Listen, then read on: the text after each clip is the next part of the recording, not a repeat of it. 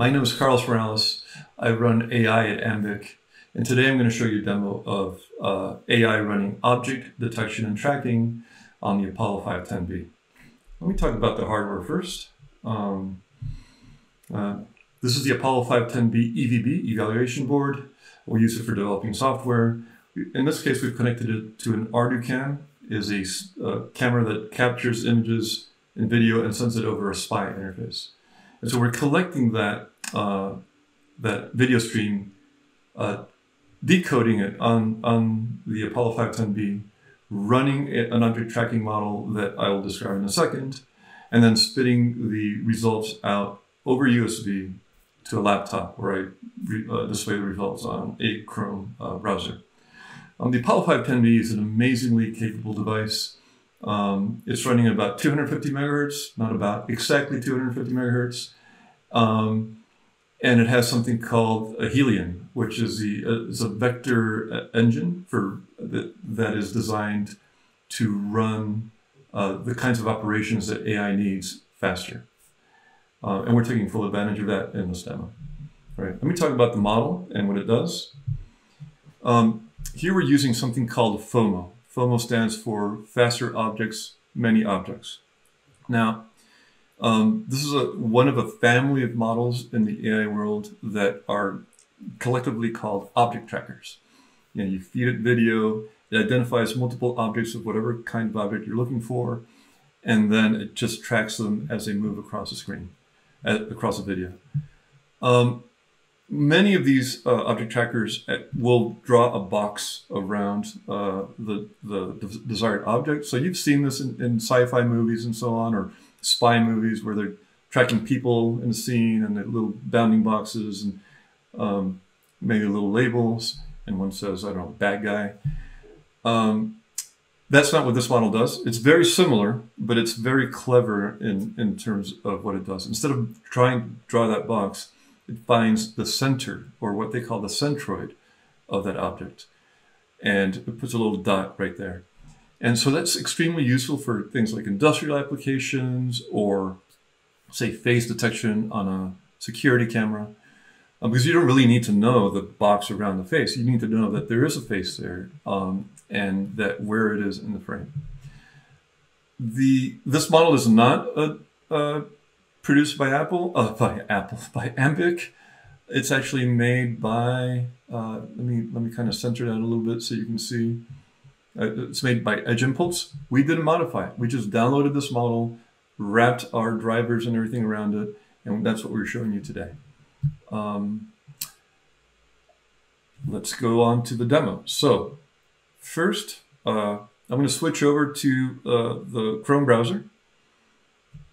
And so you can see that there's a little bit of video magic here. I have a green screen so you don't see the rest of my office. But of course, this isn't doing green screen, so you can see it behind me. Now I'm going to get closer. Don't be scared. And it's going to start tracking my face. You can see that it's tracking. Now, it's the color of the label is how certain it is a face. How certain the model is that it is a face and not something else. It's designed to track more than one face. So I couldn't sucker any volunteers into this video, so I brought my trusty squishy ball. And here I'm going to do a squishy ball, and you can see that it actually does think that that's a face. And he's my friend, so I'm going to kind of do that. Okay, so let me zoom out a bit and talk about what you just saw. Again, this is all being rendered in browser. So although all the compute is happening on this Apollo 510, the rendering and the video and all that is rendered by JavaScript running on Chrome. So as you can see, we're only using about 850 microjoules per inference. So inference is you do that once per frame. It's only taking about 41 milliseconds. So if you calculate that, if you're using 100% of your CPU, that would be about 20 frames per second that you could process. Of course, you're doing other things, and that's what we're showing the CPU utilization for. In this case, just because I like the image to look kind of high resolution, I am actually decoding this JPEG image into RGB on device. So I ask the camera for a JPEG image. I get it. I decode it on the Apollo 510B, and I feed that to the model. Because the model doesn't like JPEG. The model likes RGB, like raw data.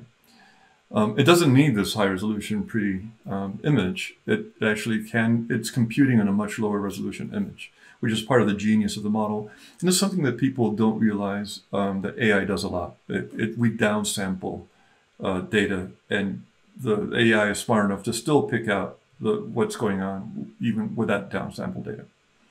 Right. So I can demonstrate that by turning off pretty mode. Now this is a demo. It's probably going to get a little janky for a second. Like that. I wrote this code. You can blame me. Okay, there. So now you're seeing what the data actually looks like to the AI model. You see it's much lower resolution. But you also see that yellow slice of the pie in the CPU utilization graph disappeared. So now this CPU is basically idle. It's running however many frames per second this is. I can't really count. And you have all that blue space to do other computation, like running your watch face or running your AI analytics or running another model if that's what you need. Okay, I mean, I don't want to, I know I'm obsessed with power, but I don't want to let this one pass. 150 microjoules is amazing. That is a crazy number. And by the way, this is a older model, not so optimized for our device yet. We've seen much better numbers, and I should probably update the demo to show that. Okay. So what you've seen today, other than my cheap green screen, is the object tracking, an object tracking model running on an Edge AI device at taking less than 41 milliseconds per frame. If you had asked me 5 years ago if that was possible, I would have chuckled and said, carry on.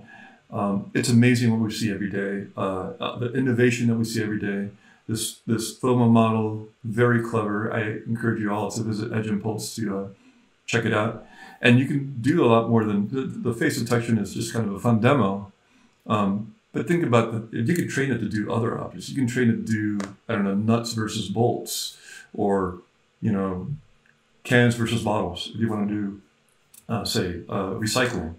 It is a very easy to train and flexible model, and the possibilities are practically endless. All right, so thank you. This is Carlos Morales signing out.